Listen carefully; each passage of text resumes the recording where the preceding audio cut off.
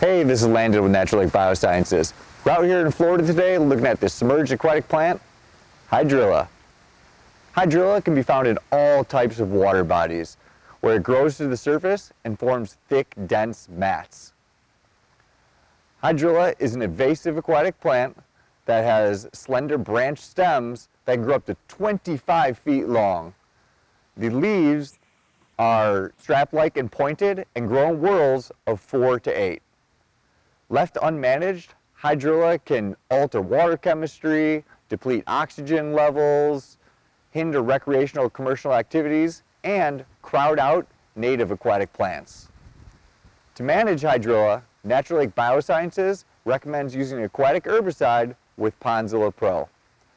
Both systemic and contact herbicides have been shown to be effective when treating Hydrilla. The herbicide is what kills the plant. PondZilla Pro feeds the chemistry into the plant cell and ensures the plant is fully degraded after the treatment. For more information on how to treat Hydrilla or other aquatic plants, make sure to check out our support page at naturallake.com.